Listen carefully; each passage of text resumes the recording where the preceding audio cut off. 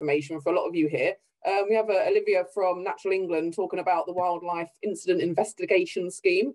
So Olivia, good to see you again. Hey, you're right. Hey, thank you so much for joining us. And sorry we're a couple of minutes late, but you carry on and tell us about the WIIS scheme. Brilliant. I've got a question before I start.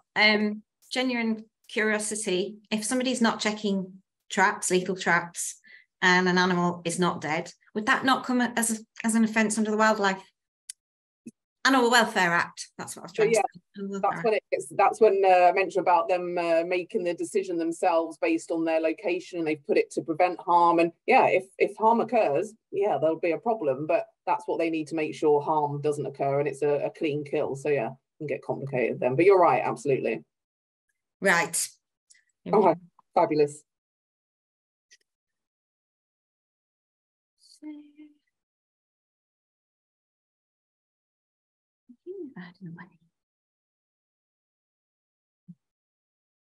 I'll let you know when we can see you. Yeah, the top panel is it? How do we get rid of the top panel? Because I can't get it my presentation. It's in the way. Yes, so it's down, isn't it? If you drag the screen, Lauren might be able to assist you more with advice on that. I'm gonna try again. Oh dear. F5 usually starts. Yeah, either F5 or down at the bottom. There's like a presentation right at the bottom that you can click on next to your Zoom. Yeah. Either of those will start your presentation. If not, F5. F5. Okay, I've got the presentation up. My problem is I can't get to the top bit. The Zoom panel is across the top, which means I can't. Can you make your screen up? Did that work? Okay, try again. Try sharing again and it should work now. Hey. So there we go. Fabulous. Thank goodness for that. Sorry about that. Okay, yes, we're going to talk about the Wildlife Investigation Scheme, and from now on I will call it WIIS for obvious reasons. It's a bit of a mouthful. So, right.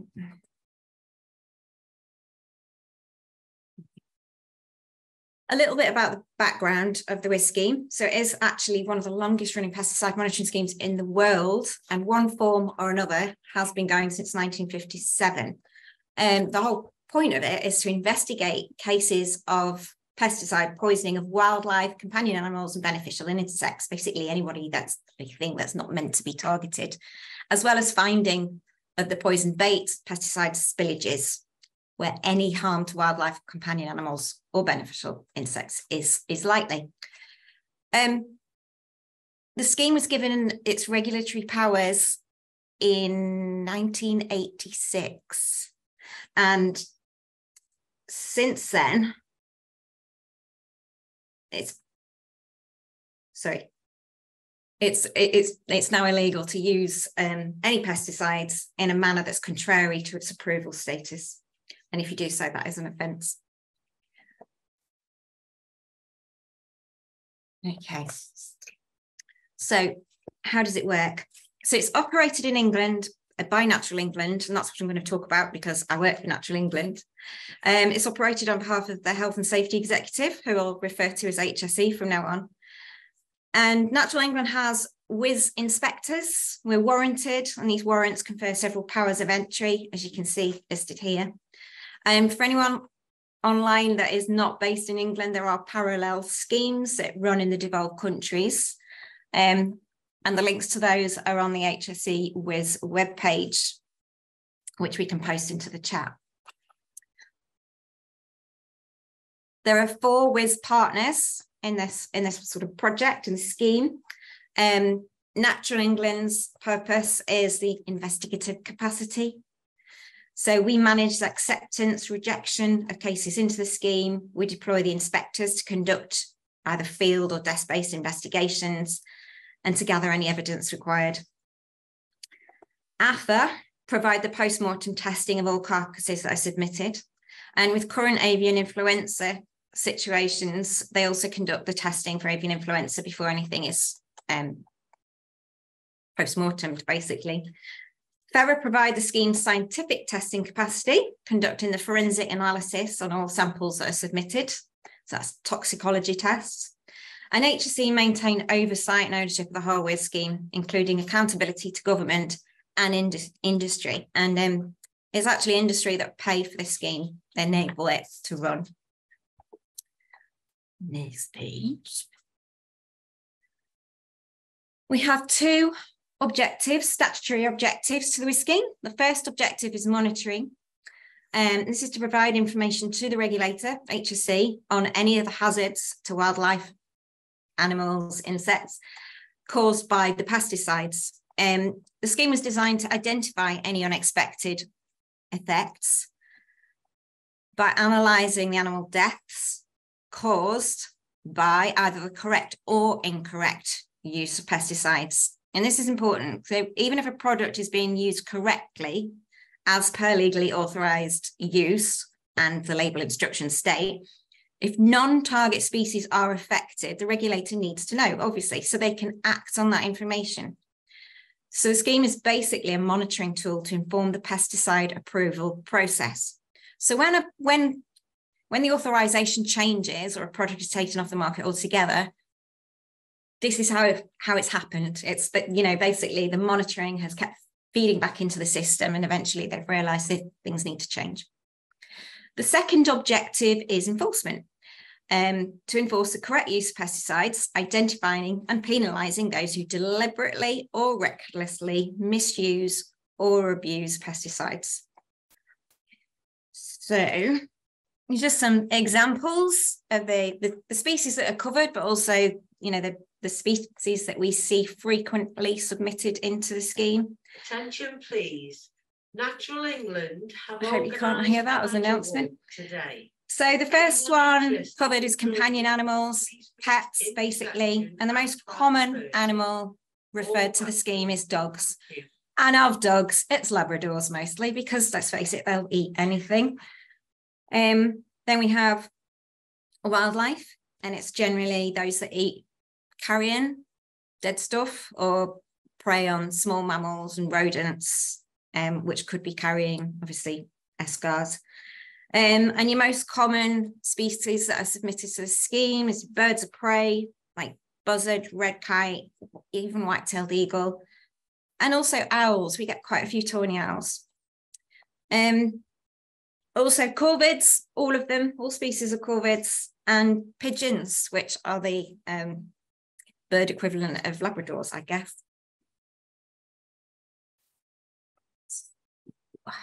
Other species is obviously all wild mammals, not just companion animals. And the most common ones we get are foxes and badgers, and believe it or not, deer. But we also get squirrels, bats, rabbits, and hedgehogs. And, you know, even if it's a grey squirrel that's submitted, yes, it's an invasive species, but if it's dying as a consequence of consuming pesticide in any way, then it still needs to be explored, obviously. Oh, hedgehogs. Did I mention hedgehogs? Obviously, hedgehogs. And then the beneficial invertebrates or insects is predominantly bumblebees, honeybees, and earthworms, but most cases revolve around honeybees and bumblebees.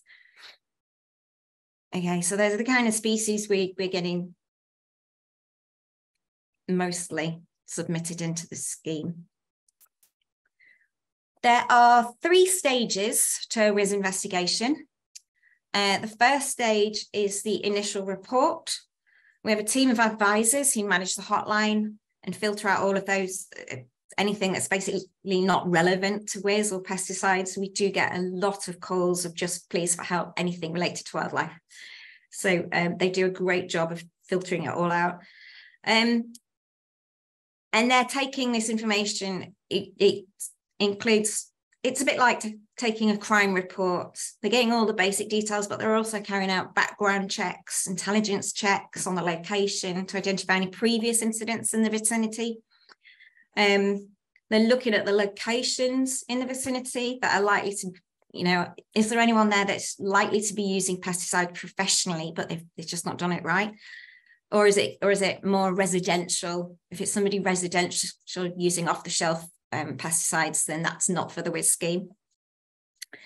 And Common places they're sort of looking at in the vicinity of the area of the dead animal would be things like farms, hospitals, schools, game management areas, poultry farms, anywhere that's going to be using it professionally. Step 2 is the case is then passed to a WIIS warranted inspector for decision on whether to accept the case into the scheme or not. So why do we need the second stage? It's basically a way of peer reviewing. We're, you know, by peer reviewing it with a second person, we're ensuring we really do want to take this case or not, or it's appropriate to take the case or not. So this second level of deciding whether to accept or reject the case into the scheme will involve a reassessment of all of that information already collected, but also some more in-depth investigation. At this stage, mostly desk-based, but it can be field-based sometimes as well. We're a national team, should have mentioned, work within Natural England's enforcement team. We are national, and we get cases obviously everywhere and anywhere. And sometimes we will work with other organisations if there's an animal carcass that needs collecting, or we want to do a site investigation, we might call on partners to help us cover certain areas of the country. So that could include RSPCA, local police officers, National Wildlife Crime Unit, and other organisations. On here, I've got some pictures. These are the kind of pictures that are submitted when somebody informs us of a potential pesticide poisoning. And they can give us so much information. I mean, the one on the right is quite obvious. This is like white foamy vomit around the badger's mouth. That's suspicious straight away. But the bird of prey on the left, so you've got a clenched talon there, and that can sometimes be a sign that the animal died in an unnatural way. It's clenching. If there's earth or food in its bill or its mouth as well, that can tell you a lot about the behaviour of the animal before it died. Okay,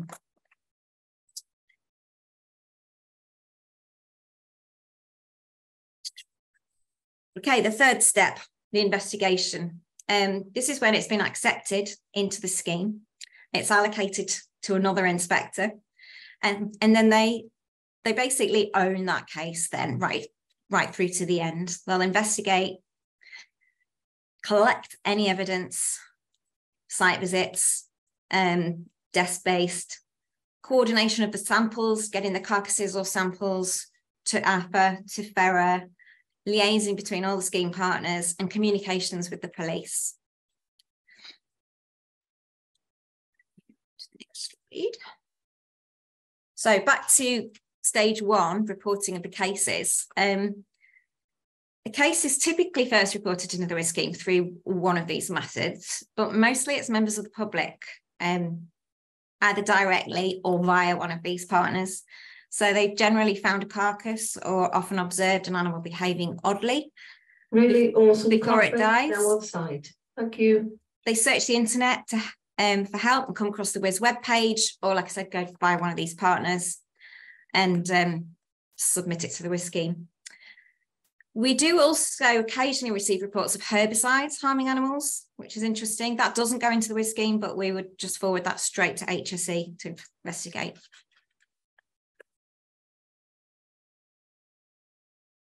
So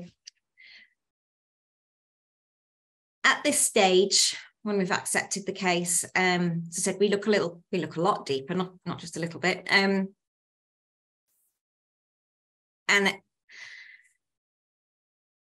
there are essential guidelines and criteria that we have to follow.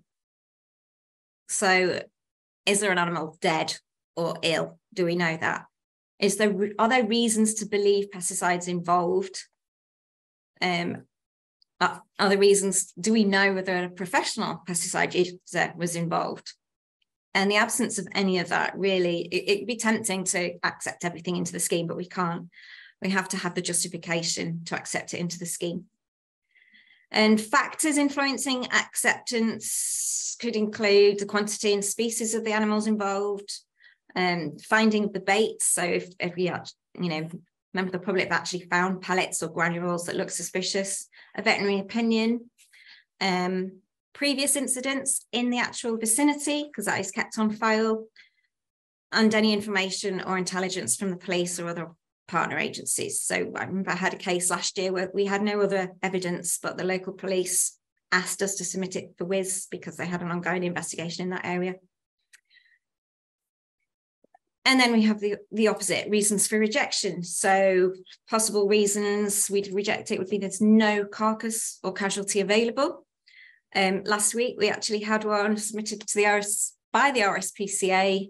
Somebody had called into them a whole load of animals that they'd found out on a walk. By the time the RSPCA got there was nothing left, nothing, vanished, all gone.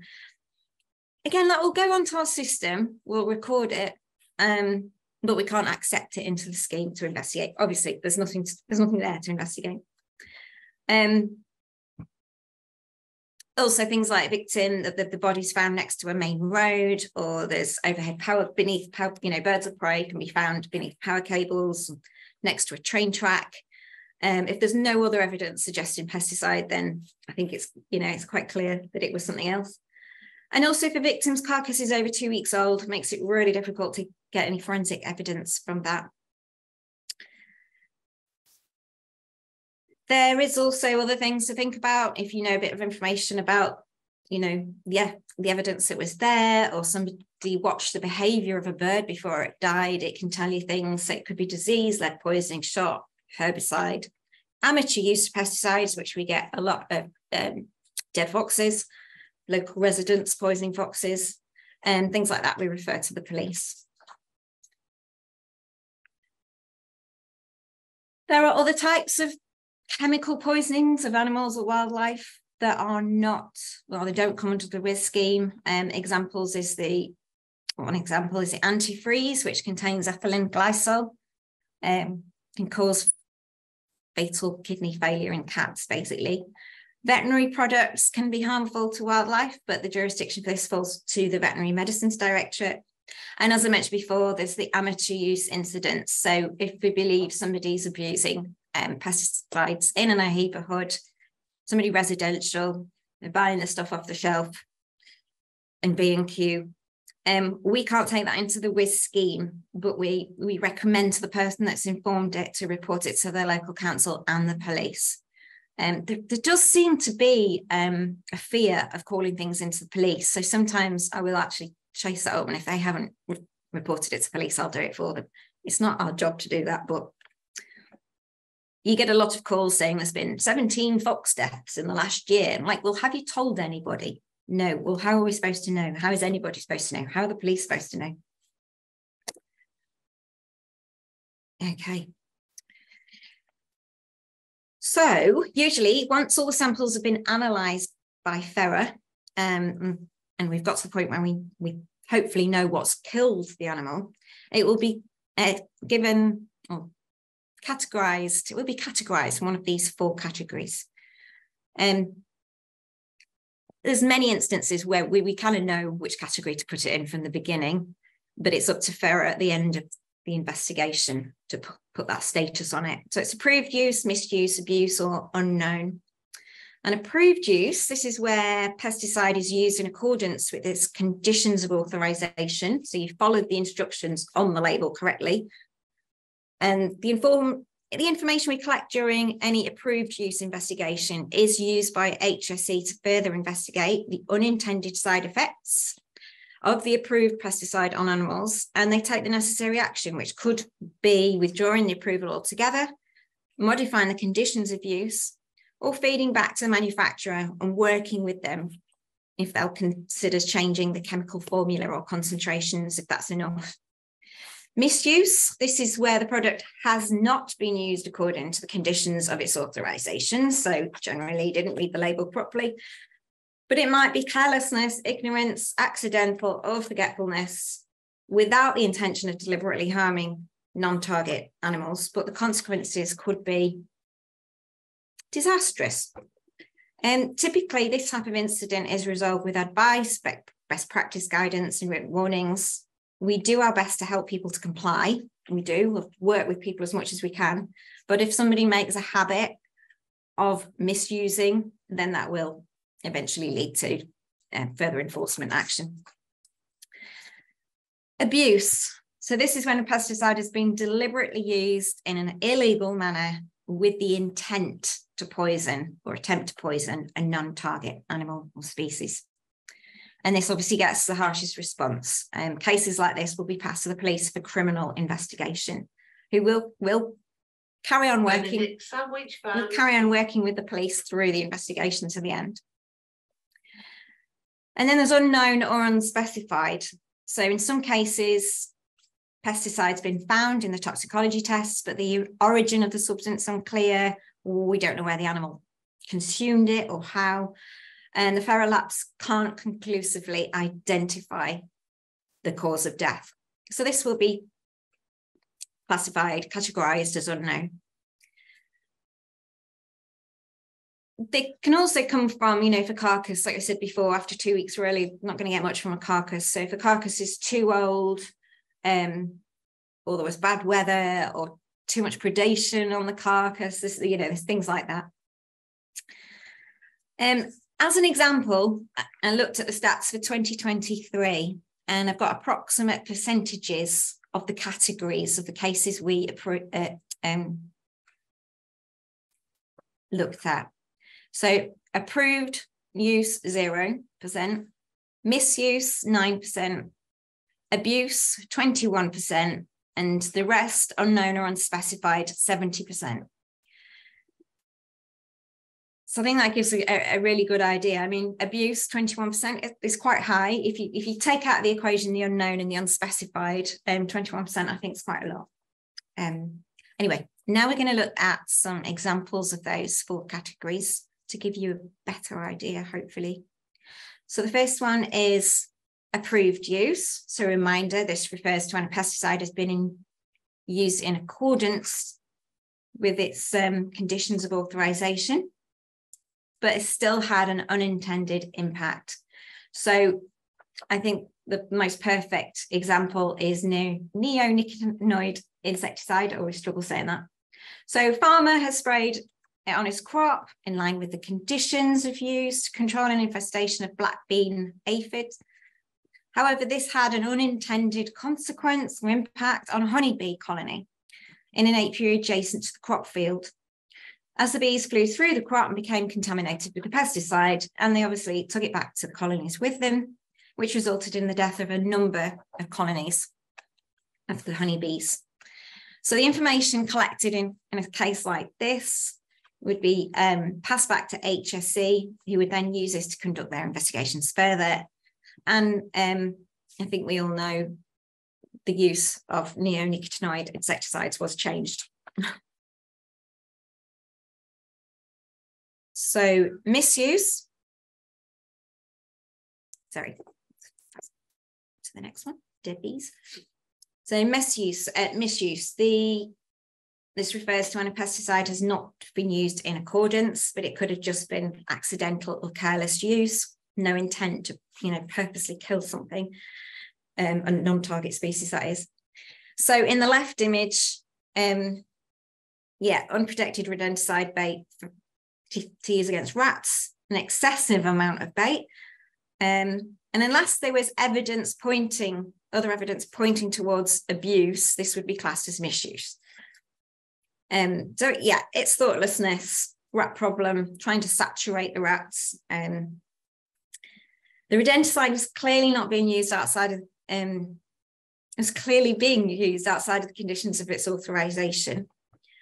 And there seemed to be nothing there that was preventing non-target species from being able to access it. And in the right-hand image, pretty colours, isn't it? Metaldehyde slug pellets. This would be misuse case, as they've not been, well, basically they've been banned for outdoor use in the UK since March 22. And it may be a case that we're just trying to use leftover supplies. Other things to bear in mind, so failure to secure a rodenticide bait pack inside a bait box could be classed as misuse, as could failing to search for diseased rats following the use of rodenticide, so increasing the risk of secondary poisoning to scavenger species.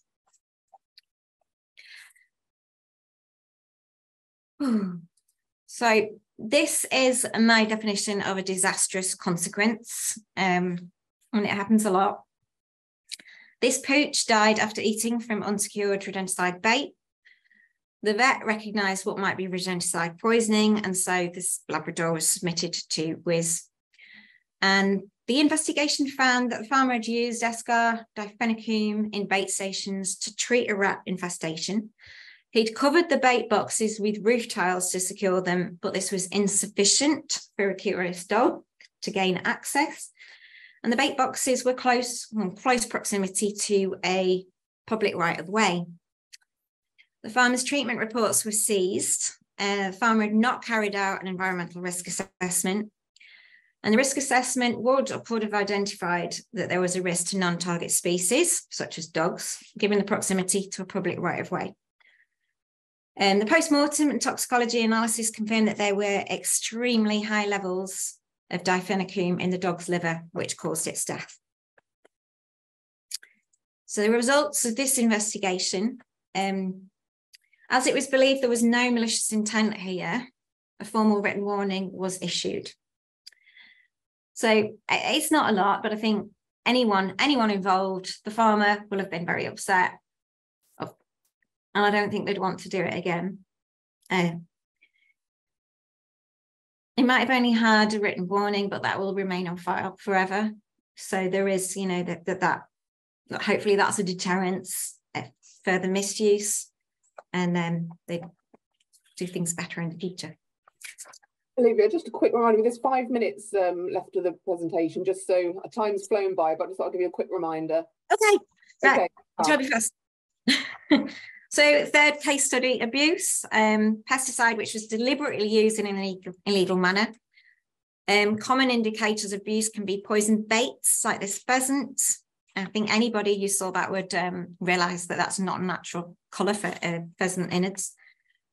This was found outside a pheasant pen, and we accepted it into WIIS, obviously. And we carried out a site visit the very next day with the local police and the National Wildlife Crime Unit.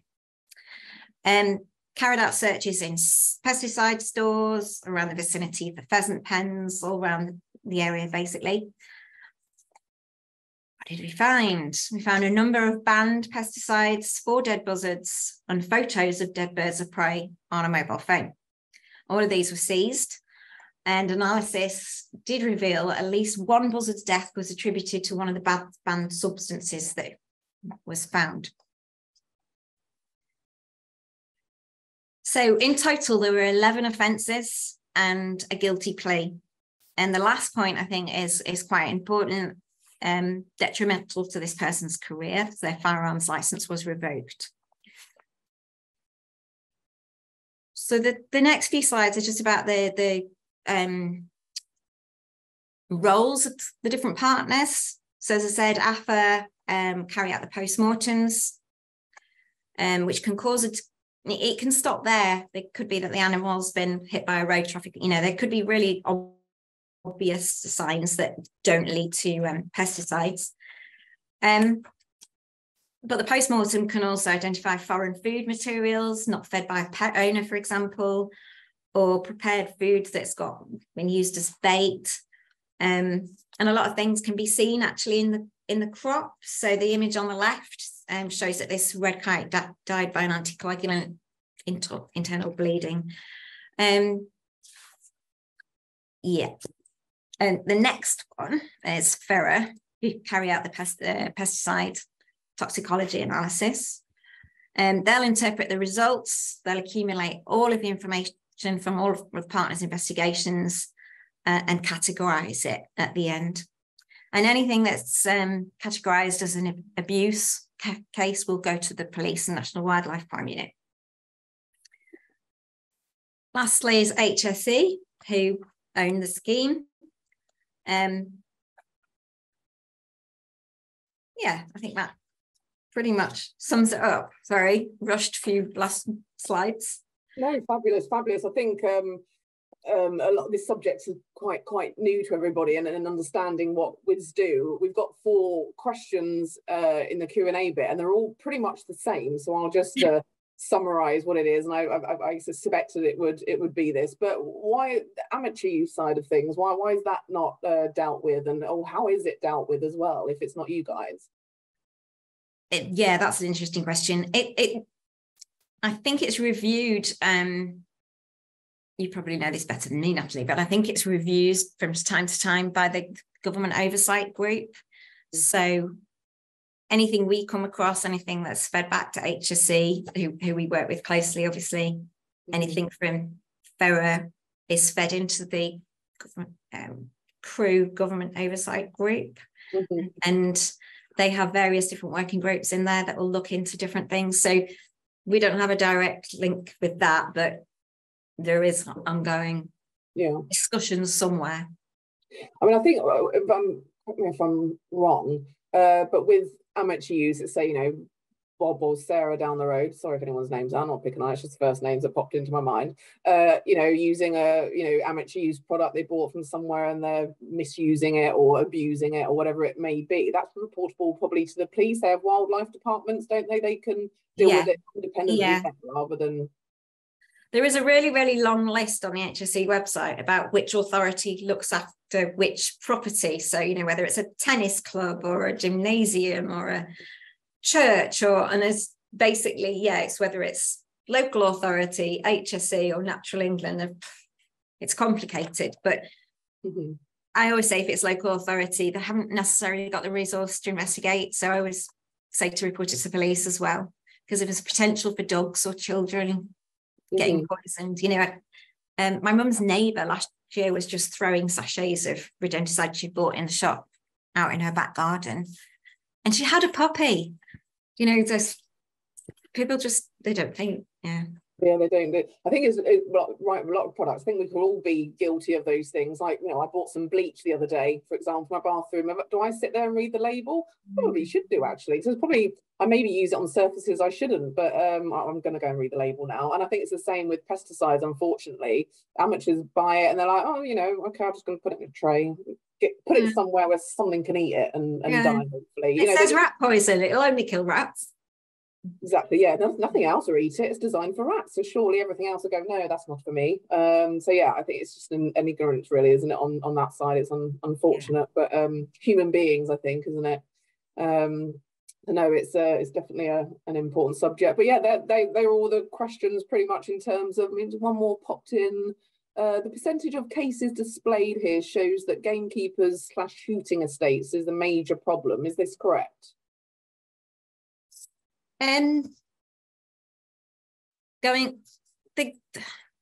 Which figures are they going on? The ones the percentages I read out?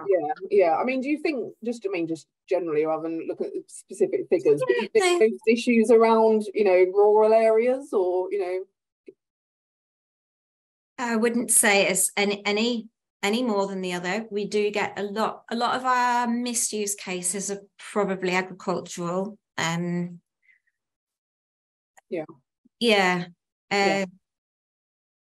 Abuse cases probably more wildlife predator management. On the estates where they don't want those predators preying on things they don't want them to prey them on. It's a complicated subject. Well, brilliant. We went 1 minute over in the end, but that's all good. It's perfectly timed. Thank you so much for delivering that. And is there, if anyone has any extra questions, they might put it in the chat section, so just maybe keep an eye on that. That'd be great. And you can type some answers if they do, but they're all the ones that I've seen so far. Okay, great. Thanks, Olivia.